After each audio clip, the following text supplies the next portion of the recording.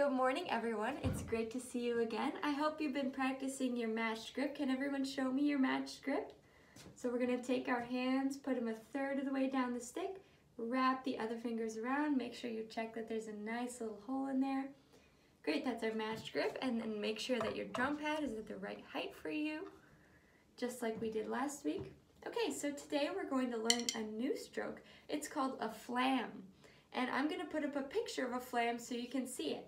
Now, if you play piano or another instrument, this might look like a grace note to you. And actually, a flam and a grace note are the same thing. But since we're percussionists, we're cool, so we call it a flam instead of a grace note. So here's what it's going to sound like when you play a flam.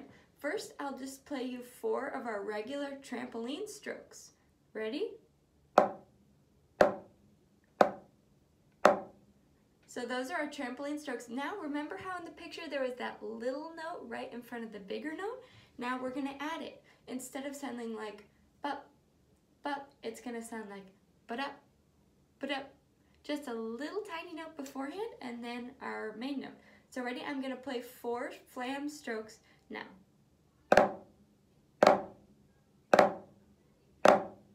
Did you hear how many hits were in each one of those? Yeah, 2. The little one to start and then the big one after. So now we're going to practice it. But what we're going to do is we're going to start playing both at the same time. So both of your sticks should be hitting the drum at the same time.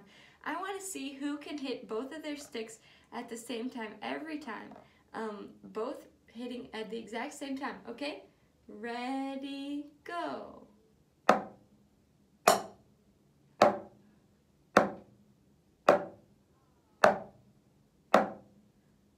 Looks good. Okay, everyone stop. Now what we're going to do is we're going to start like that, but then we're going to gradually start hitting your non-dominant hand just a little bit before your dominant hand. Remember that your non-dominant hand is the hand that you don't write with. So raise your hand that you write with in the air. Yeah, that's your dominant hand.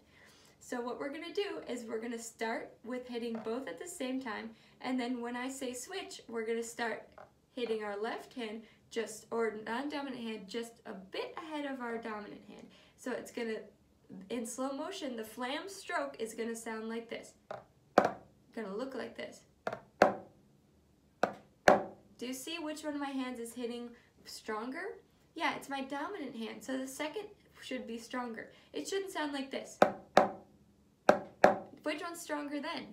Yeah, they're both equal. So what we want is for the first one to be a little weak and tiny, and then the second one much stronger.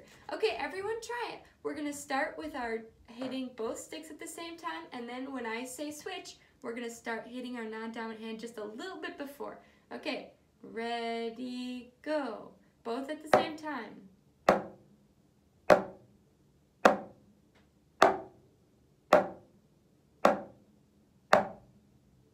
Make sure your hands are relaxed. Okay, ready, switch.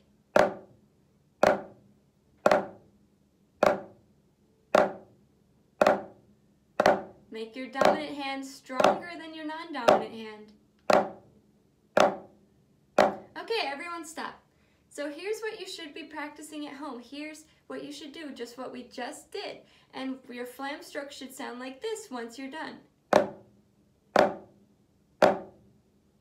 See how my non-dominant hand hits first, and my dominant hand much stronger, and the strokes are very close together, not like this. Okay, great work everyone. Keep practicing your flams.